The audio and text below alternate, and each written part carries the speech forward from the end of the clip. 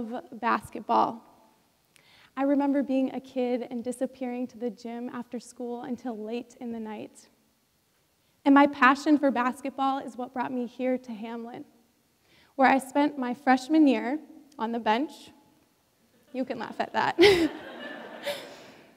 And that summer, I vowed I would do anything in my power to see time on the court my sophomore year.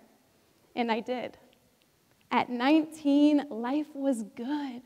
I was in school and living out my dreams as a college athlete. I remember the day of my first game so vividly. There's this thrill that runs through your entire body, and you're constantly bouncing back and forth between total excitement and complete terror. And as I'm driving to my first game of the season, listening to my favorite music, running through the plays in my head, smack! I come to my senses, and the throbbing pain in my head is excruciating. I had been in a car accident and was left with a traumatic brain injury, a severe one that took me out of school and ended my basketball career. I was devastated. The following year was full of intense rehabilitation therapy, debilitating headaches, depression, troubles with learning, vision, processing, a lot of failures, and a lot of questions of what's next. I finally returned to school and started working as a nursing assistant. I met some incredible people during this time who, in the midst of pain, illness, and loss, welcomed me into their homes like family and shared their world with me. One day, a nurse came to visit the home of the patient I was caring for at the time, and during her visit, the nurse looked at my patient and she said, "If you don't change your lifestyle, you will not be able to live at home anymore. You are too sick." And after the nurse left, my patient, with tears in her eyes, looked at me and said, "I don't know where to begin." And I didn't either. I, too, was struggling with my health, and honestly had just begun to accept that life was going to be more of a challenge. I felt hopeless. You see, my time after the accident showed me how disconnected we all are, myself included, from the things beyond our standard medical system that impact our health. Food, exercise, environment, relationships, stress. I could go on. And from where I was standing, optimal health was at the top of a very tall mountain. And I felt so small. In my quest for wholeness, I went back to the genesis of good health, the very food we eat.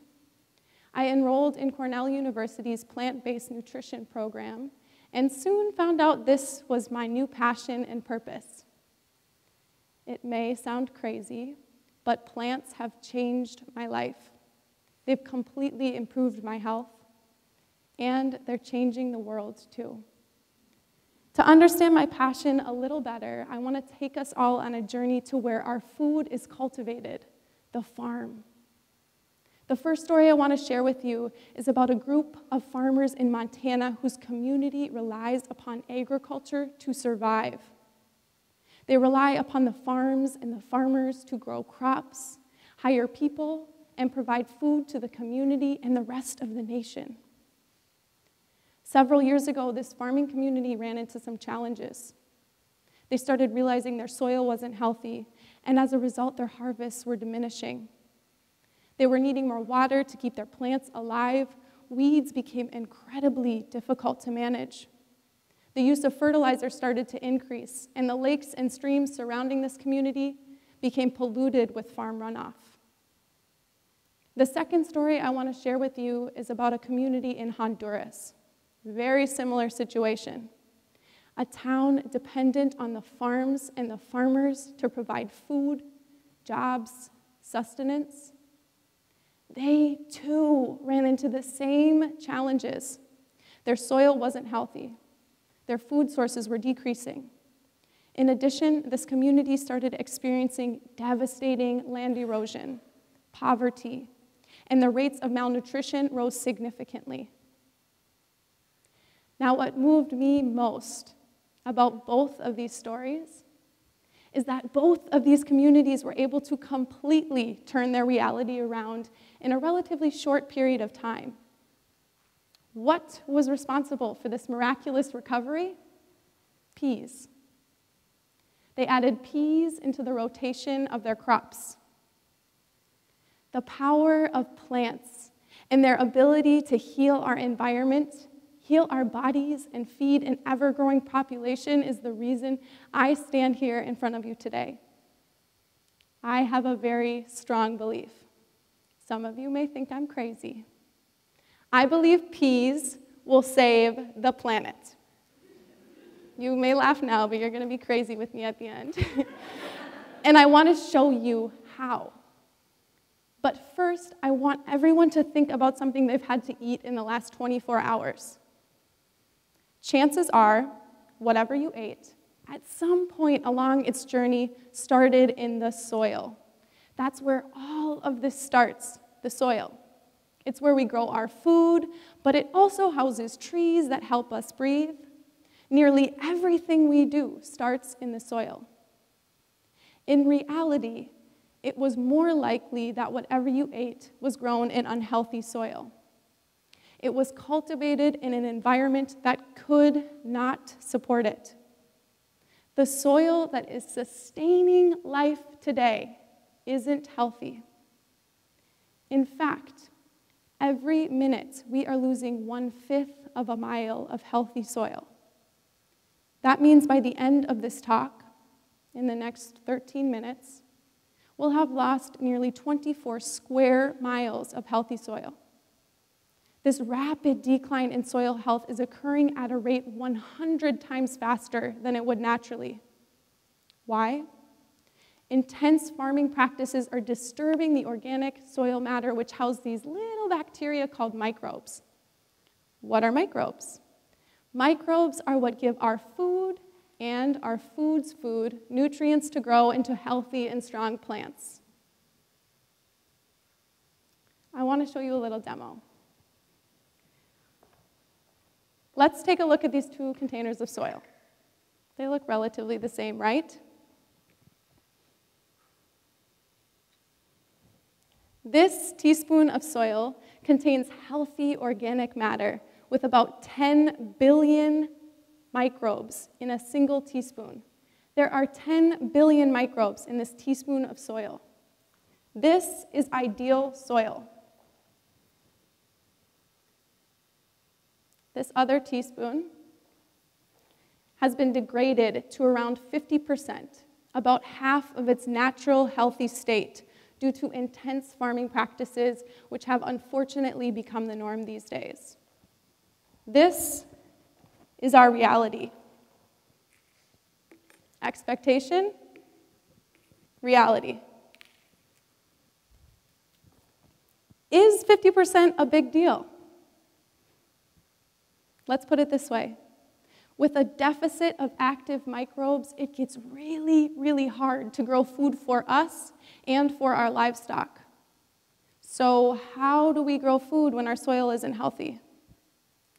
Well, unfortunately, we've turned to added fertilizers and other intense farming practices, which work well until they wash into our waterways, completely degrade our soil, or make our crops more susceptible to disease, drought, illnesses.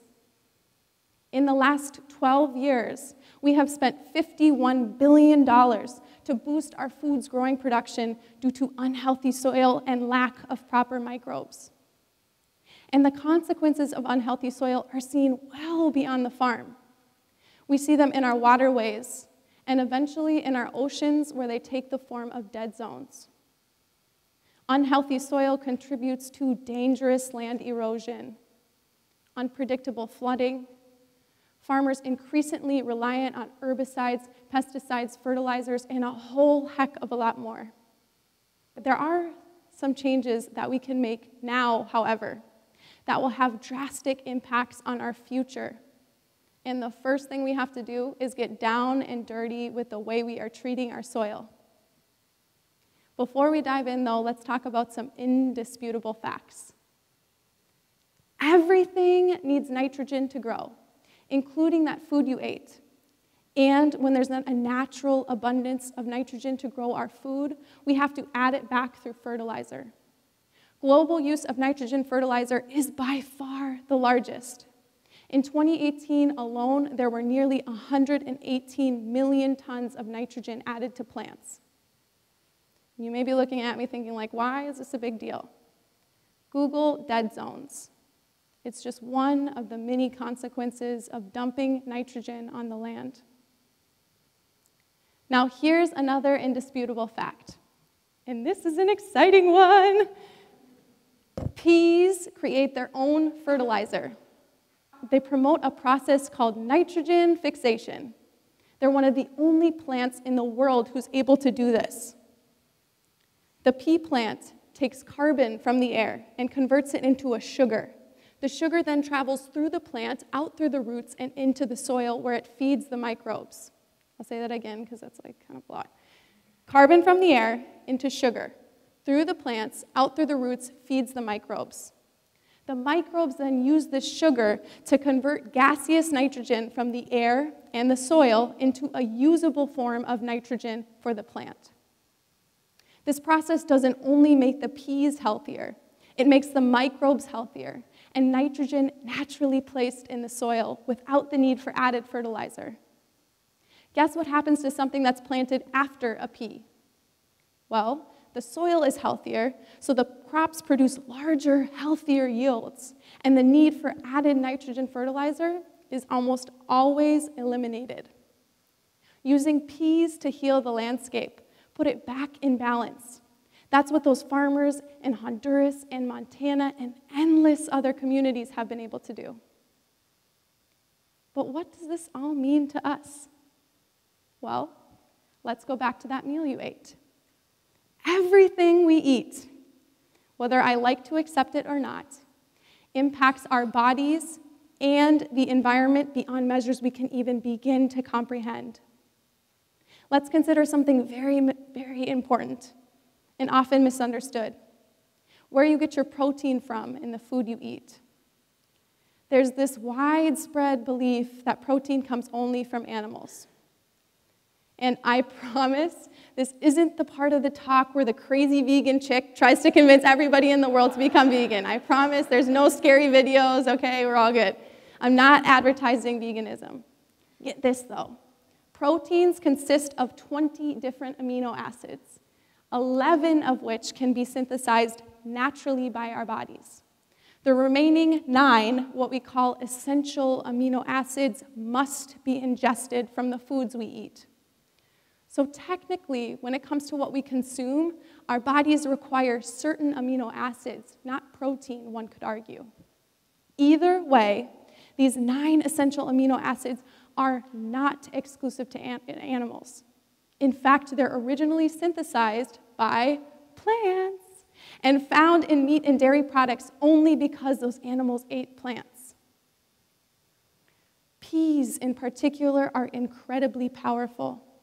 They're considered both a protein and a vegetable and contain all 9 essential amino acids. And if just one time in the next year you were to swap out meat for a meal and swap in peas, that decision would be the environmental equivalent of taking your car off the road for 320 miles. Just one meal in the next year. Imagine your impact if you did that one time a month or one time a week for the next year. Not to mention, consumption of peas is linked to a healthy gut, heart, and brain, responsible for lowering cholesterol, type 2 diabetes, anti-inflammatory diseases, and chances of stomach cancer, while promoting health in newborn babies.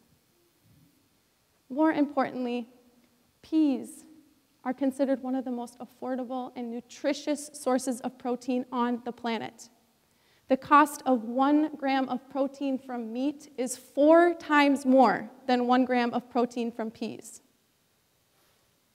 You may be looking at me or sitting there talking to your friends thinking, this pea chick is wild.